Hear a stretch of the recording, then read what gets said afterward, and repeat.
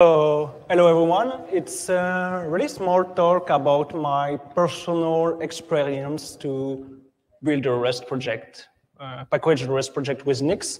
I learned Nix not so long ago. I basically from the side of NixOS, I was really impressed by having like this. My computer is one configuration file, and I can have rollback and all this thing and so much cool tooling. And when I learn Nix, I don't really learn Nix first, and I take time before understanding really the Nix language, the Nix package construct. I could only advise anyone that's new to Nix to take time to understand that rather than just finding way to write overlay to find the right NixOS option in the search. And really, Nix pills is the best resource I personally find. I just want to say thanks to that. And also, Nix pills helps to write basically an auto-tools derivation, explain how to rewrite the stdm make derivation thing. And so I start to wondering how to package stuff myself. So information on this talk come from NixOS Wiki mostly. So this is not the most up-to-date thing, but I think we should all contribute to make it better. And so when I start to wonder how to package a REST project, I find out there is a bunch of different solutions and was like, why there is no one canonical solution for that? Why so much? So I just really explain what is a REST project. It's a bunch of REST file with a configuration files that explain what are the dependencies and log files that give precise hash and version of array dependencies.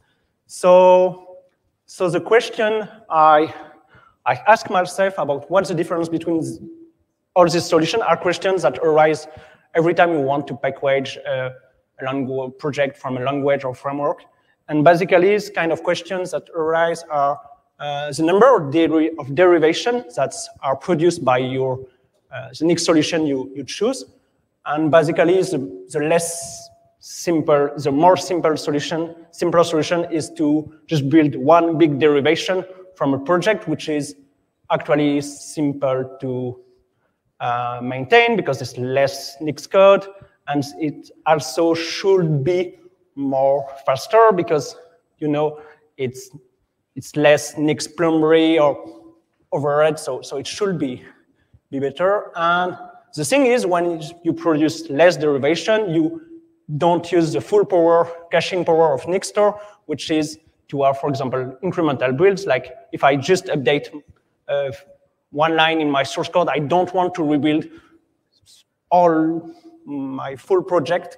And I should want to share dependency between different projects, which is actually maybe not so much as things before content addressed derivation, but anyway.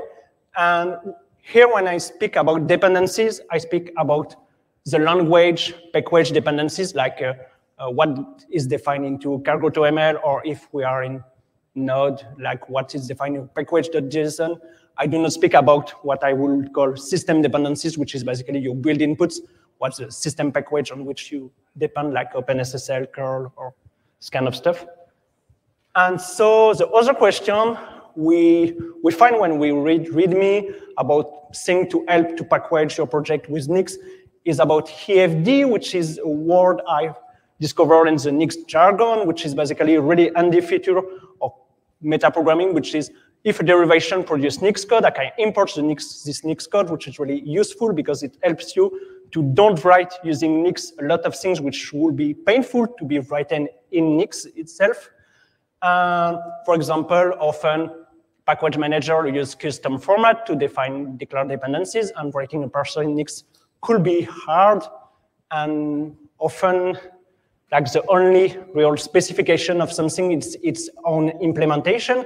So in this case, it's hard to do an alternative implementation in Nix. So the thing is, all this solution shares the fact that promotes that don't use IFD.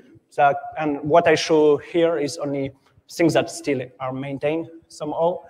And the thing is, nixpkgs will not accept any PR of some things that rely too much on IFD, because there is a flaw which is it's quite of a performance bottleneck in the evaluation of your nix expression if you rely on it, which is maybe a problem that will be finally solved in nix itself. So the last thing I look at was what was the default coming from basically the flake or less flake approach. If I look in nixpkgs and find there is something defined which is Rust platform, will give me a build Rust package things, which is where are all the language framework. The link I give it, it's a bit hidden in the manual where there is all the per language instruction.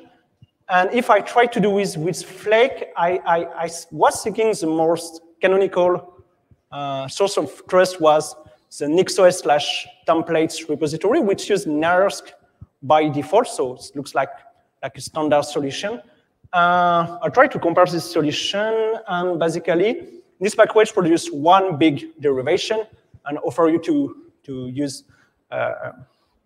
hash to trust the reproducibility of the output of it, or to rely on cargo lock, in which we put trust to be a good source of determinism. And if we compare it with naersk, naersk does not produce one but two derivation, which is really handy because it produces one for your source code and one for your dependencies set, which is useful because we should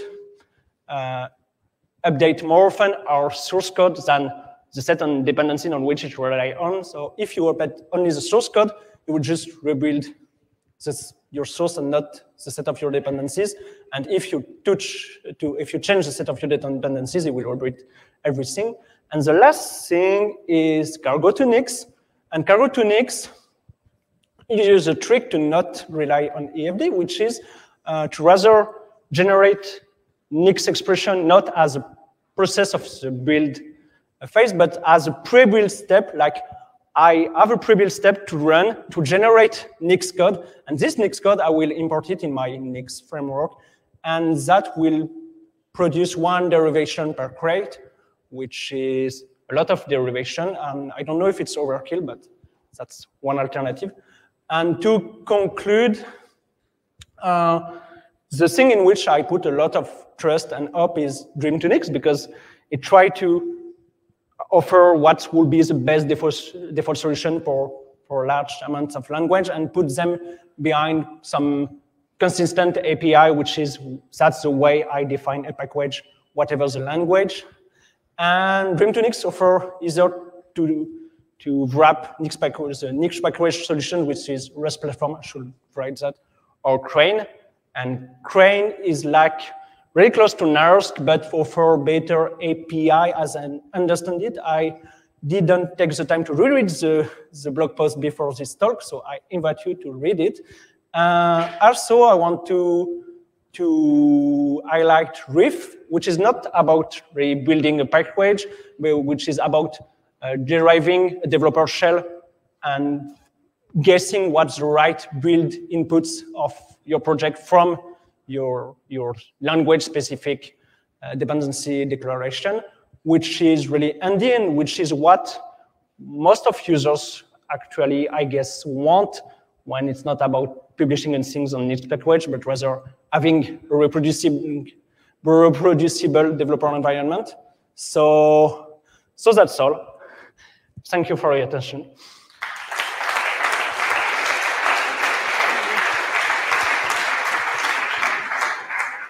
Thank you, Yvan. Are there any questions? No questions? Yes questions? Okay, one more round of applause then, please.